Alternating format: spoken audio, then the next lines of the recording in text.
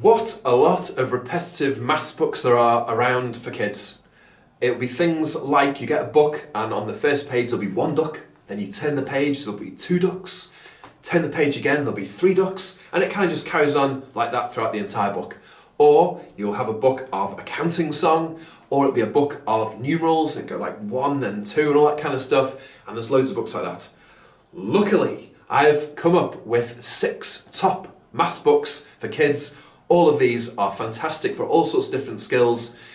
If you're a parent of a child between the ages of 3 to 7, brilliant, these books will be great for you. Also, if you're a teacher, or if you work in a preschool, or anything like that, fantastic. You can use all these books for a range of different activities and skills and getting children excited and interested about numbers and maths. Okay, here we go. Number 1 is this book, which is called Triangle. Triangle by Mac Barnett. This is a beautiful book for introducing 2D shapes in particular, particularly thinking about triangles and squares. Great for children 3 and up, this one. It's basically about a triangle that lives in a triangle world. Here he is. And it's, for example, the door is a triangle, the picture on the wall is a triangle, there are mountains that are triangles. Later on in the book, he meets a square. The square lives in a square world where there are square pictures, there's a square door and all this kind of stuff. Towards the end, there's a bit of a joke that the children find really amusing. Basically, the square cannot get into the triangle's house. And so, of course, Triangle laughs at him, finds it hilarious. Oh, you're stuck. But then, Triangle gets a bit scared. It goes really dark because the square's blocking out all the light. And the square says, haha, that was my evil trick all along to scare you. For some bizarre reason, children find that absolutely hilarious. It's nice to have a bit of a funny twist in a maths book. So there we go. Triangle, definitely one to give to have a go of. Book number 2. This one is My Mum and Dad Make Me Laugh. This one is by Nick Sharratt. This is probably the best book I've ever found for patterns. The whole book is really, really visual. This is one example of a page. There's this zebra crossing. Throughout the book there are loads and loads of repeating patterns. For example, on this page there is this zebra crossing that goes white, black, white, black. The dad's suit's a pattern, his scarf, the umbrella, the cat. Loads and loads of patterns on every single page. This book is brilliant for doing art activities that link to maths. Things like you could do painting, you could do a collage, they could build things. Great for thinking about patterns and seeing what they look like in reality. Before we go on to book number 3, I should say please do consider subscribing to our channel and hitting the bell. I'm going to do loads and loads more free content like this, at least 2 videos a week. I've been a teacher for the last 10 years, working with children ages from the age of 3 to 5. And I now do courses all around the UK. I do early phonics, early maths, fine motor, practical, exciting training courses, and now I'm trying to bring that to YouTube as well with lots of free hints and tips on how you can make learning fun. So that is subscribe. Okay, let's go on to book number 3. This one is called 1 is a Snail, 10 is a Crab. I would say this is probably my favourite ever maths book. It's by April Pulley-Sayer and Jeff Sayer. Let's take a look at this one. It's all about counting, this book. It starts really simple. It's 1 is a snail, and that's because this is a snail's foot, apparently. Then it goes on to 2 is a person, 1, 2. 3 is a person and a snail, 1, 2, 3. The book has these really fantastic arrows in that are really good for helping children to point and practicing counting. They're great for adding as well. This is like 2 and 1, it's really sort of visual, and a great introduction to what adding looks like. The book gets trickier and trickier.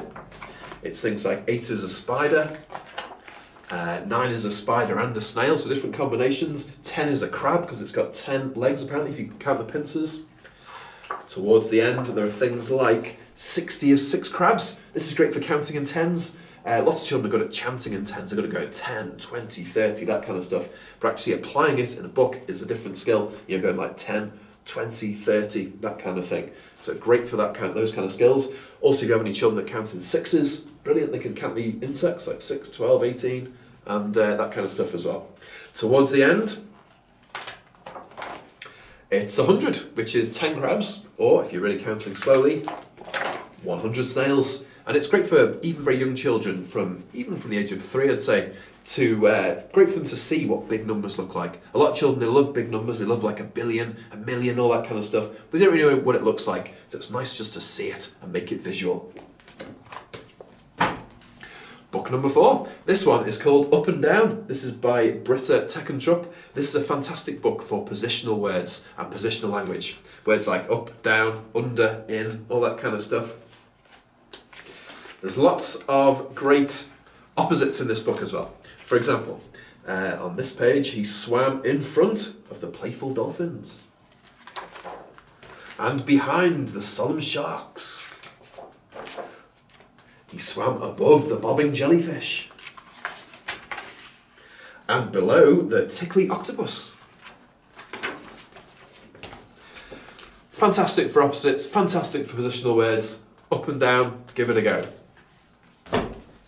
Book number 5 is How Much Does a Ladybird Weigh? This is a super book for weight and comparing sizes and things like that. It's by Alison Limentani.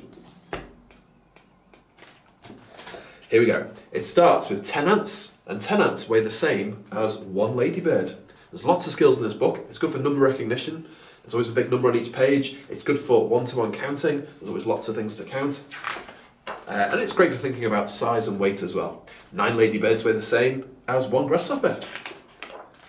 8 grasshoppers weigh the same as 1 stickleback fish. And it's kind of, the animals get bigger and bigger.